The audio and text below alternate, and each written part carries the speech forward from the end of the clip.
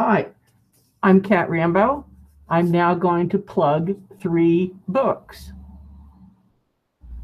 The first book is Winter Tide by Ruthann Emrys. This is really terrific if you like the Cthulhu mythos. It is an updating. It is a retelling. It is an expansion. It is just awesome. I will now read Seanan McGuire's plug for it. This is wicked for the Cthulhu mythos, never quite contradicting, but dancing through the shadows and dredging beautiful things out of the deep. Of the various Lovecraft fiction that I've read this year, Lovecraft related, this is my favorite so far, and I suspect it will remain. Secondly, for those that, that is also Baby Cthulhu approved. Secondly, I don't actually have a physical copy of this, so I will mutely hold up my Kindle to represent it.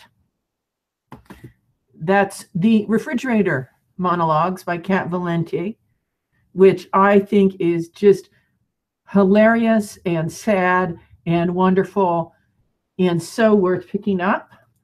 Please go get it if you are a comic book reader, and particularly if you're a female comic book reader, and even more particularly if there are certain characters that have always bugged you in their denial of agency.